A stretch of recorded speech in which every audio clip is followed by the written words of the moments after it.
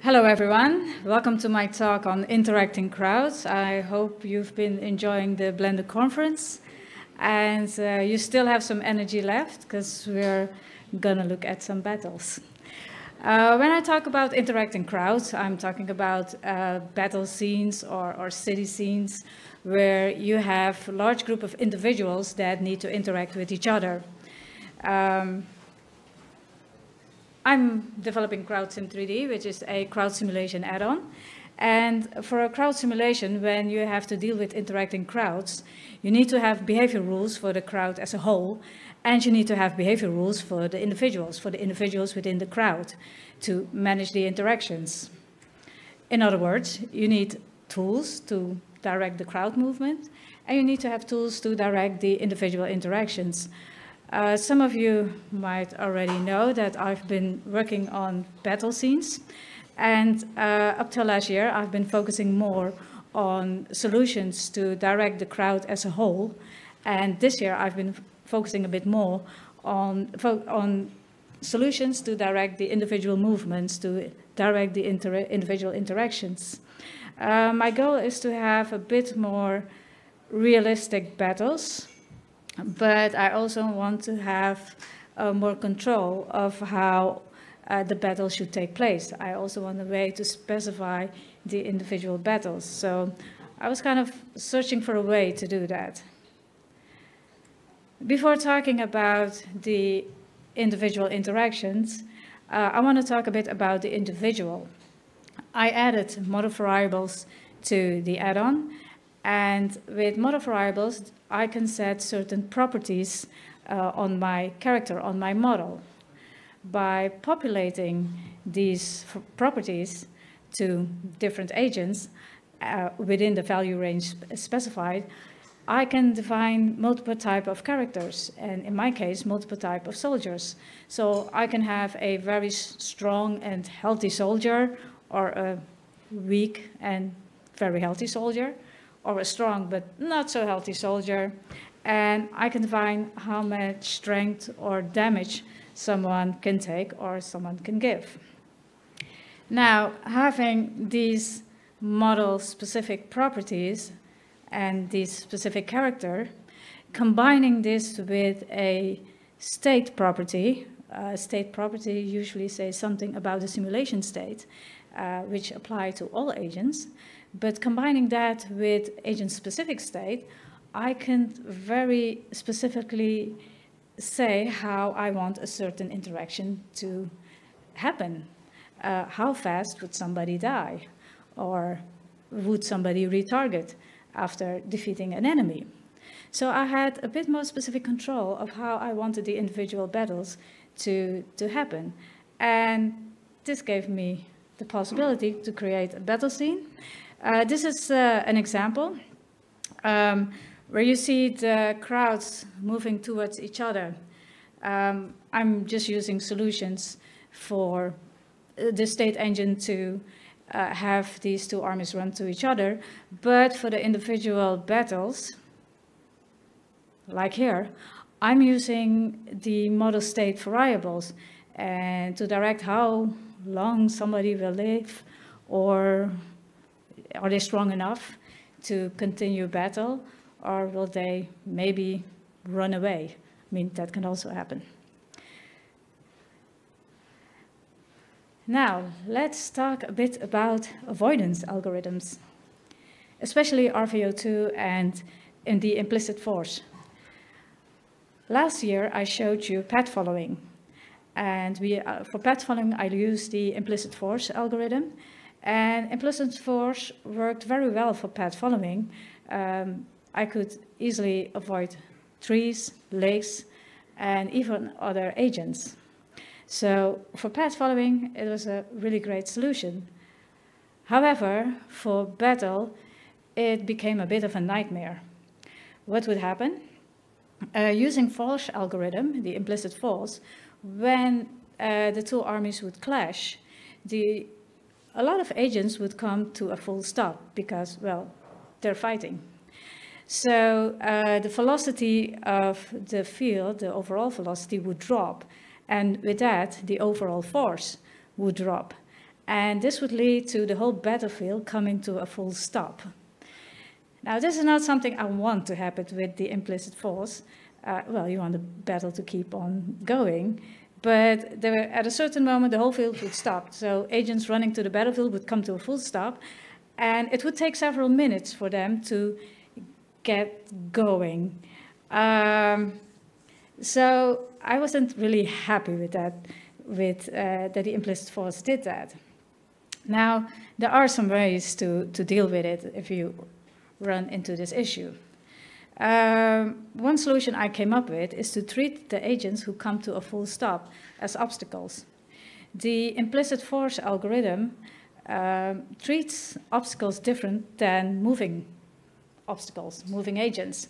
So by switching moving agents at a point that they clash to becoming an obstacle, that helped a lot. But it wasn't the only solution that I had to use, because even though I would switch them, still you would see a drop in force, but it would not be as steep as if I wouldn't be doing that, and it wouldn't be as slow a full stop as before. Another thing you can use when using these type of avoidance algorithms is to divide the battlefield maybe in 2 or 3 groups and just use smaller groups of agents and targets to calculate the avoidance. And wherever needed, use RVO2 if that works for you, and otherwise switch to the avoidance algorithm.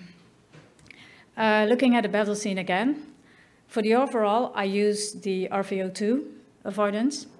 RVO2 is a bit smoother, but for the close-up, I use the implicit force, because when the crowds become a bit dense, RVO2 can't handle that very well, and implicit force can.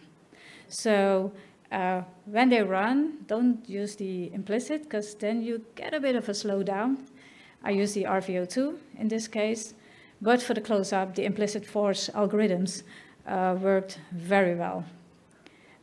Looking here in the battle, the avoidance was really great. So in this case, for the close-up, the implicit force works great, but not when running towards each other. Another thing I want to discuss with you, talk to you about, is avoidance and animations. So avoidance algorithms, when setting up a simulation like this, avoidance can decide that an agent should pick up speed or should slow down, while you as an artist want the opposite. You want the agent to slow down or to pick up speed. Avoidance can decide, no, the agent should turn left or right, and you're like, no, no, no, I want this agent to keep on running forward. In other words, avoidance algorithm can decide something different than what you as an artist want. And that's because these type of algorithms, they calculate what is best to keep the crowd moving, which might be something different, a different result than what you as an artist want.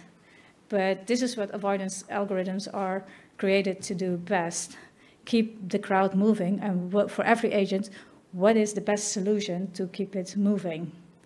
And sometimes you want something different. So what do? First, when you create a battle scene, start with only agents. Don't use the animations yet. Start only with agents. Set up how you want the movement between the agents, and if you're happy with how it overall looks, then decide which animations you'll need. Add the animations to your behavior tree, rerun the simulation again, and start tweaking. And it might happen that you need a bit more animations, which is fine. You can add some more, but rerun it, you tweak, you rerun it, you tweak, you rerun it. Creating a crowd simulation is quite complex. It's not an easy task. And you need a lot of tweaking to get a very beautiful, nice simulation like you want. When tweaking, I found it very handy to see which agents were targeting who, so who was going to attack who, but also who was attacking me. So I added a target overlay to see who was gonna fight who.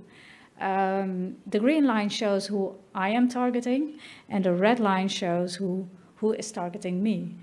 And by adding this overlay, I can kind of direct my battle. So if I see that when locking a target, I would run that way, I was like, nah, I don't want the agent to go that way. I want to go that way, so I would move the position a bit within the factory, within the agent factory, so that the agent would target somebody else, and the battle would look a bit differently.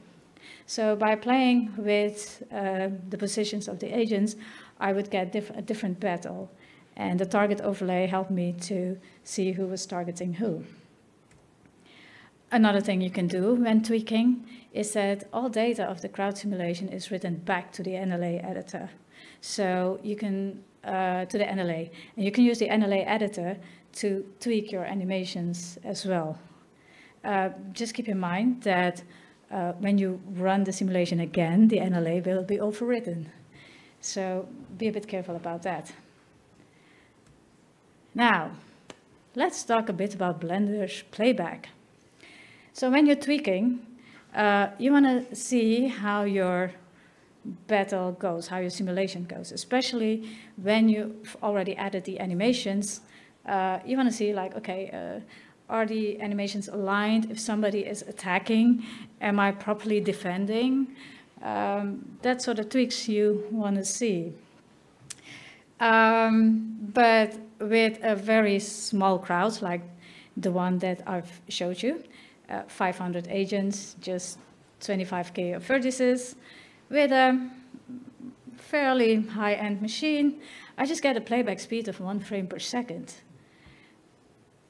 Okay, I don't have to convince you that that's not very workable, right? That is really slow. So I was faced with this issue, and I wanted to really specifically look into battles, and this was super slow. So I did a bit of analysis, like, why is the playback so slow? And well, this graph already shows much time is spent on uploading geometry to the GPU. A lot of time is also spent in depth graph and drawing, but the majority of time is spent in uploading all the geometry to the GPU. So it's like, okay, knowing this, can I somehow spend less time in depth graph? Can I somehow spend less time in drawing, in viewport drawing? And can I spend less time in uploading geometry to the GPU? The answer is yes, yes, and yes. So what happens if you call the depth graph?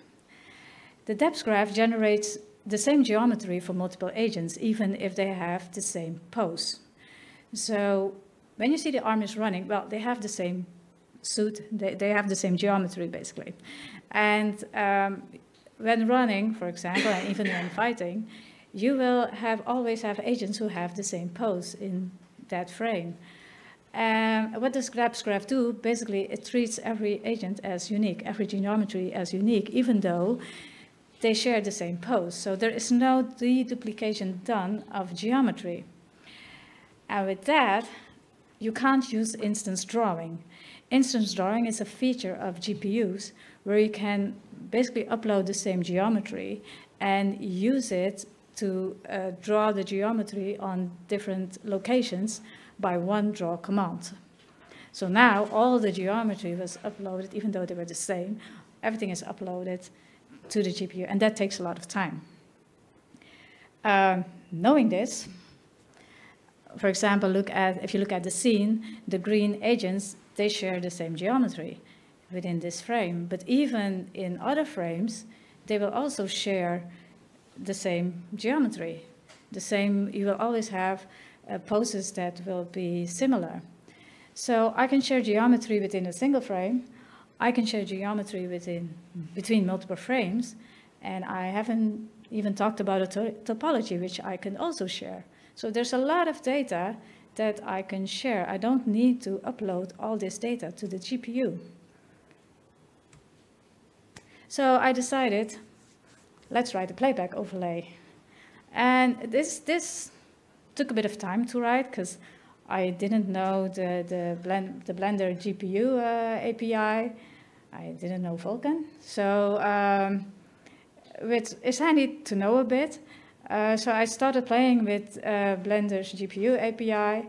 And what I'm basically doing is that I'm using that API to do the drawing now. So for each pose, the result of the depth graph, I just cache it. I just need a geometry.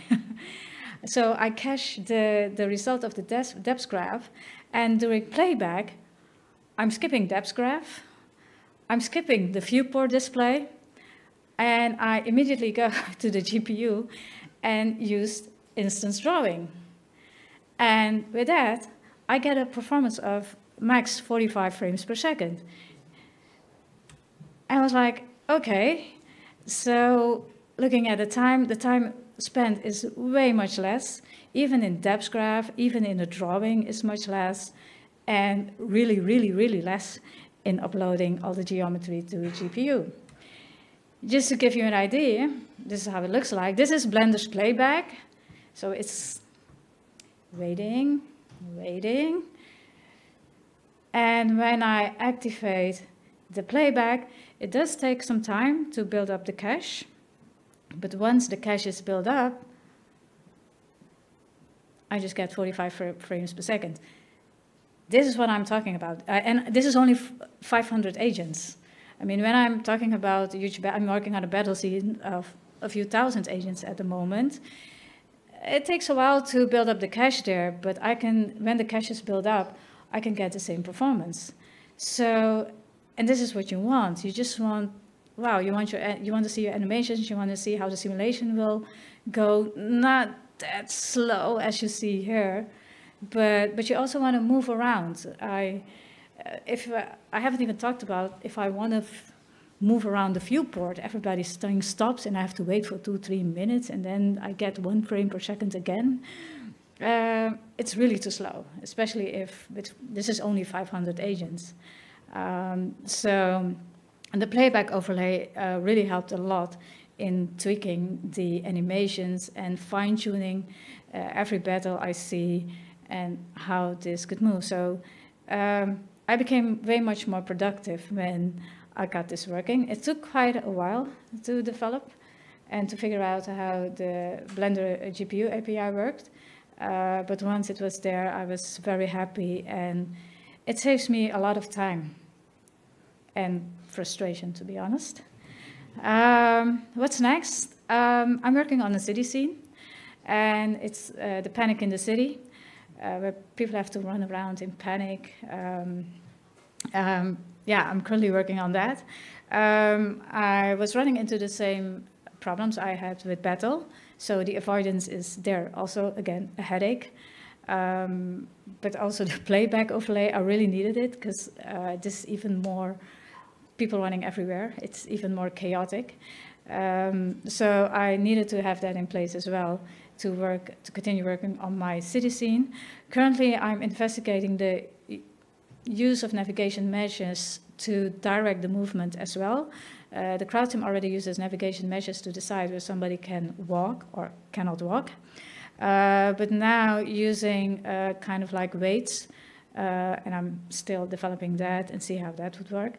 But kind of like using weights that you can direct or at least tell a crowd that there is a route of preference or there is a route that you shouldn't take or it's the least to take, but that people can still take it. Because in a panic situation, you always will have people taking the less preferred route. So this is something I'm currently working on. Again, I can't show anything yet. It's still work in progress. But if I have something working, I usually upload it to the YouTube channel and on Mastodon or X. the crowd sim, there is, again, there is a free version for small crowds. So if you're just working with small, different crowds, you can download it for free. If you're working with huge crowds, it's a paid add-on, and if you buy the add-on, you get all the battle files and all the soldiers and all animations. You can do that. Yeah, we're working now with creating animations for the city scenes, and I hope if that's ready, that I can share it with you as well. Thank you very much.